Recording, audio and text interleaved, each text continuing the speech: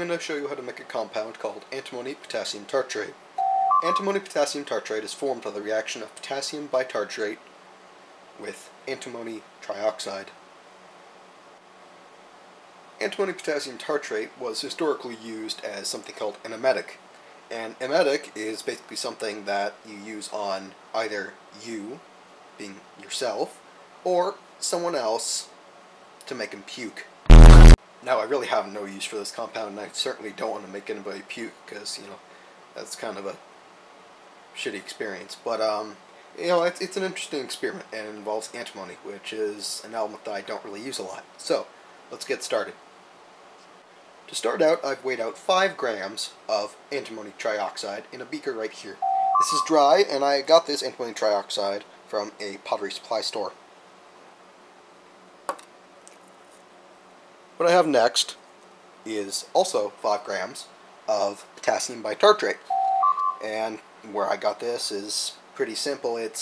I just got it from the supermarket. It's cream of tartar, or tartar, however you care to say it. And but those are both in 5 gram portions, and we are going to put those both into a flask. Here I have a 125 milliliter Erlenmeyer flask. And so what I'm going to do is just put a funnel in here, and it doesn't really matter which order you do it in. I'm just going to add the potassium bitartrate first, and then I'm going to add the antimony oxide.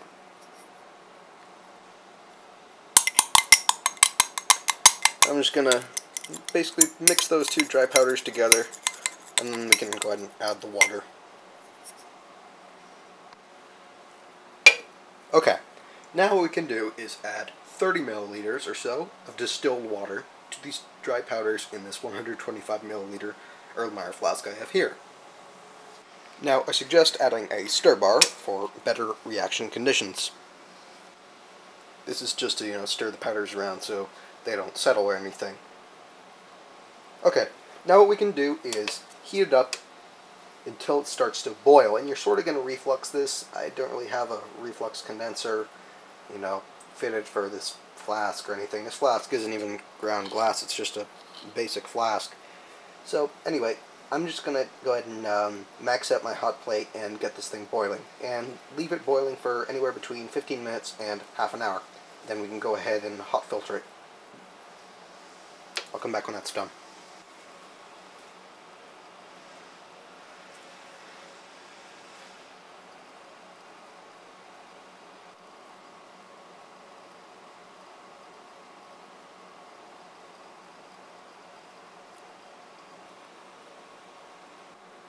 Now we just have to hot filter it.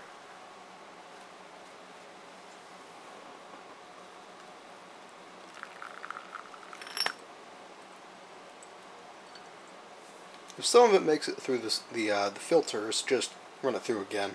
No big deal.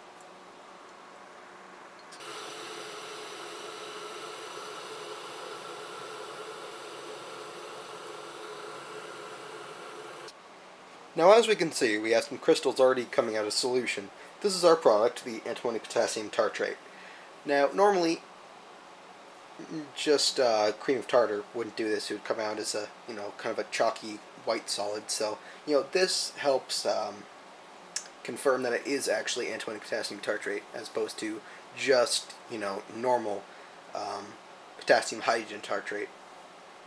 So after all this filters through, I'm going to go ahead and put it in the fridge to further precipitate out the product.